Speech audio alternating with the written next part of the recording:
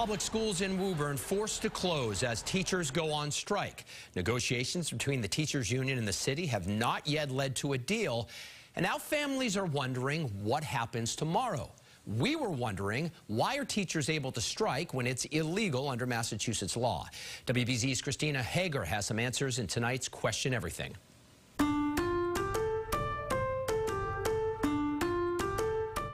Woburn, you are amazing. I'll be standing with you in solidarity the whole way. We know it's illegal. They know it's illegal.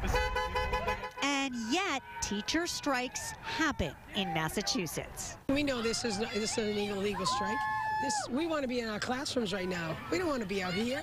City and state attorneys asked a judge to order an end to this strike with an injunction imposing fines if it continues. Glenn Kuchar heads the Massachusetts Association of School Committees. I think I'd be quarterbacking the Super Bowl before teachers were given the right to strike, because public employees do not have that right in Massachusetts. So why hasn't that law prevented not only this, but other strikes that recently shut down classes in Brookline, Malden, and Haverhill, where the union there had to pay $250,000 for strike costs, plus a $110,000 court fine.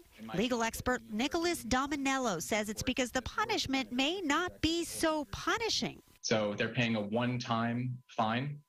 Typically, it's around $50,000. Some cases it's more, some cases it's less. And then that results in a union receiving a forever benefit, higher wages that are perpetually in their collective bargaining agreement going forward. Made strike as the last resort. For years, Massachusetts State Senator Becca Rausch has been pushing to legalize strikes like this. The right to strike is a really basic, one of the most fundamental elements of organized workers' rights. The folks who are fighting hard for our teachers and not just our teachers, but our families, our students. They can afford it. But experts say the law isn't likely to change. And either way, this When we fight, is still happening.